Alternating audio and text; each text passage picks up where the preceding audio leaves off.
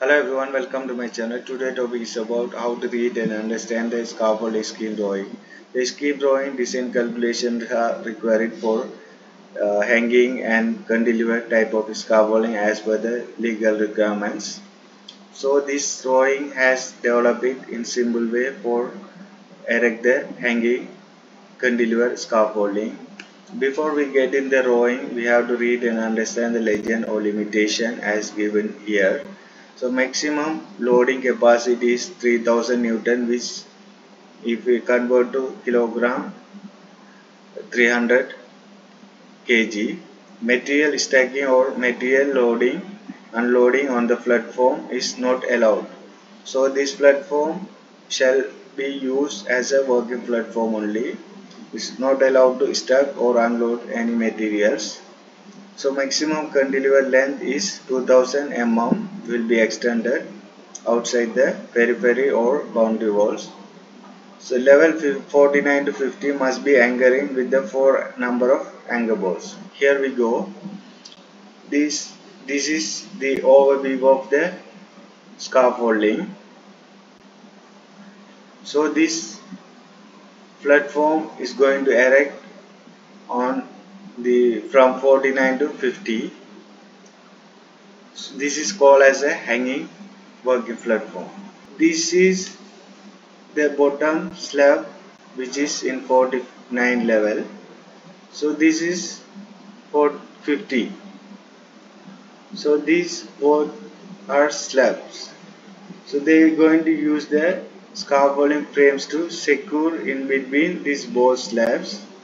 So they will use two frames, two scaffolding frames. They will secure in between both slabs, and they will do anchoring on these screw jacks. So they have given in detail here. They will use to anchor on the slabs, and this pipe will be extended outside the periphery or the boundary wall, which is here. They will extend this pipe up to 2000 as they given in limitation detail. So they will hang these pipes, these both pipes, to erect the platform, and they will provide this ransom pipe. So this is going to be working platform. So these both pipes they will use to support as a secondary. These frames will be secured in between the slabs, and they will do anchoring. This will act as a primary support. This both pipe will be act as a secondary support. So this pipe will pull up and tie with the column connection. They will use the box type of tie, and this pipe will be secured on this